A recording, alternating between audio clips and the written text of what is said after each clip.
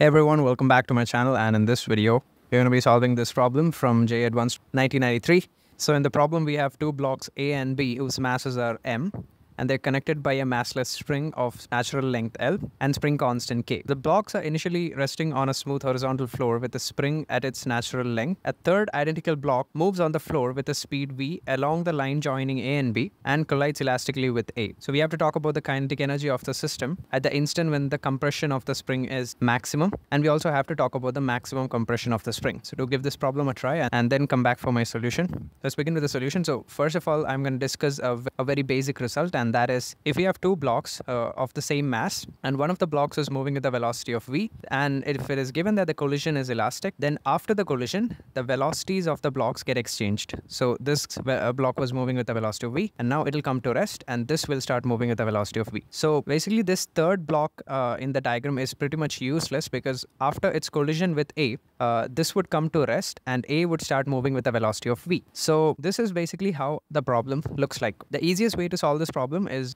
by taking the center of mass as a frame of reference. So for that, first we have to determine the velocity of the center of mass. Now the velocity of the center of mass is a very standard result. It's simply m1 v1 plus m2 v2 vector divided by m1 plus m2. So the first mass is moving with the velocity of v, so m into v, and second mass is at rest, so it will be m into 0 divided by 2m, which would come out to be simply v by 2. So when the block of mass m moves with the velocity of v, the center of mass moves with the velocity of v by 2. The center of mass will be right in the middle, and its velocity is going to be v by 2. So now if you want to go into the center of mass frame, we have to reverse and add this v by 2 to either of the masses, after which the situation looks something like this.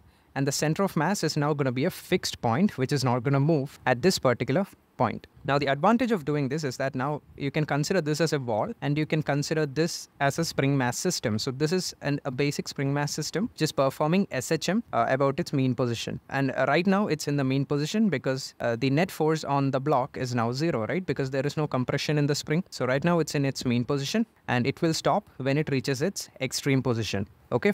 So now we are going to discuss a very basic result of SHM, and that is that velocity of the block in the mean position is simply going to be A multiplied by omega, where A is the amplitude of the SHM and omega is the angular frequency. So the velocity in the mean position is actually v by 2. So we're going to set that as v by 2. And let's say the amplitude of SHM is going to be A. And now we have to make sure of one thing. The spring constant of half of the spring is going to be 2k, as we know that k times L is a constant. As the length of the spring is half of the total length, its spring constant would be 2k. So now omega is simply going to be square root of k by m for a spring mass system. So in this particular case, it will be square root of 2k by m. From here, we'll get the amplitude of the SHM as this particular value. Now in the question, in the first question, they have asked us the maximum compression in the spring. So as you can see, right, initially both of the blocks are in its mean position. When the compression would be maximum, both of these blocks would have traveled by a distance of a, right?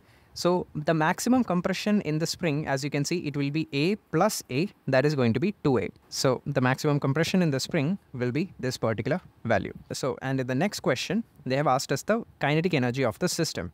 So the kinetic energy of the system, of any system of particles, we can write it as the kinetic energy of the center of mass plus the kinetic energy of the system about the center of mass. Okay. Now the kinetic energy of the system about center of mass at the maximum compression is going to be 0, right? Because in the center of mass frame, when the compression is maximum, or you can say during SHM, when the blocks are in the extreme positions, the velocity of the blocks is 0. So the kinetic energy of the system in the CM frame is simply going to be 0. So all we have to do is write the kinetic energy of the center of mass. And the center of mass is basically a particle whose mass is 2m, and it is moving with a velocity of v by 2 as we determined earlier. So the kinetic energy is simply half 2m into v by 2 square, which is mv square by 4. So the answers are option B and D. So I hope you enjoyed this video. If you guys found this helpful, do like and subscribe to the channel, and do share it with your friends as well. And thanks for watching, guys.